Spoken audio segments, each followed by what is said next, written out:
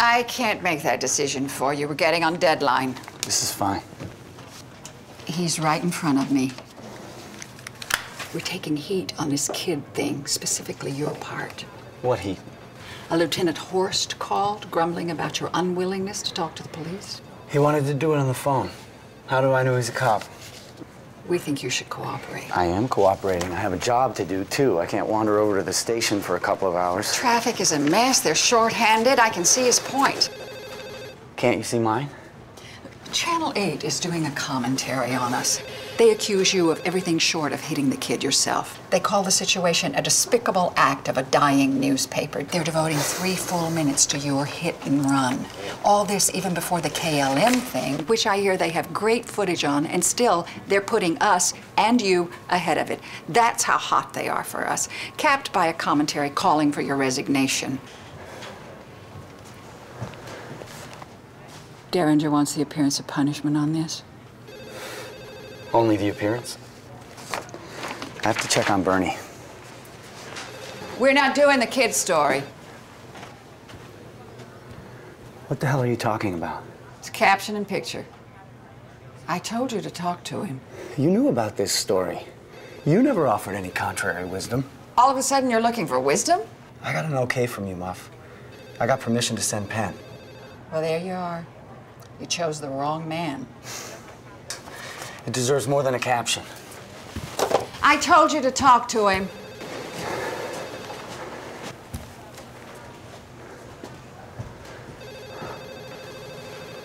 Danny, sit. Down. Want a Twizzler? Why kill the hit and run? Combined with our closing announcement, your action today looks incredibly tasteless to the public and to the journalistic community. TV's all over this. I made the decision to run a caption. It deserves more. It does. We'd run the kid's mug if you got the shot. But you didn't. Your whole team fell down on this one, Danny. Bernie has the story. Timothy Penn has the story. It would be inadvisable to push this any further, given the circumstances. I can't change your mind. The picture's been dummied. Page 17. Is it a good picture? You know Dunkirk. If the kid had been run over in a stadium and the cops had numbers on their jerseys, he would have gotten the shot. So, a whole team of fuck-ups, huh? Fuck-ups. And one traitor. Should I bother coming to work tomorrow? Actually,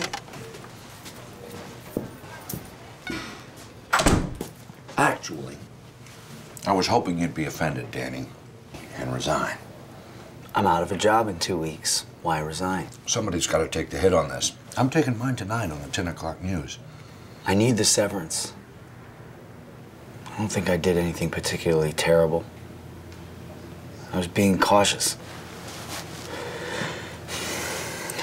I gotta catch a train. Resign, and we'll talk settlement. Talk first. All right. Resign, we'll give you an extra month's severance. I'll resign for an extra month's severance plus a $15,000 resignation bonus.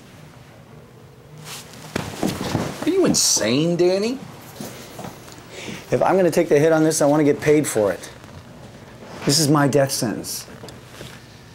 Extra month's severance, no bonus. Extra month severance is non-negotiable.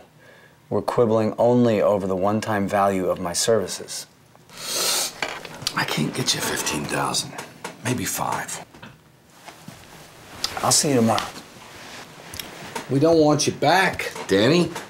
Take a long weekend. It's Monday.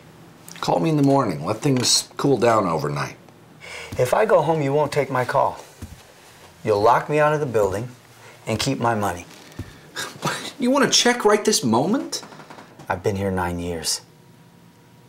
I'll resign for severance based on Lucy's salary plus a $5,000 resignation bonus. You agree to those terms and promise not to fuck me over when I get outside? I have to get back to you about the bonus. I can't leave until you do. We worked together too long for me to cheat you. We'll do a deal.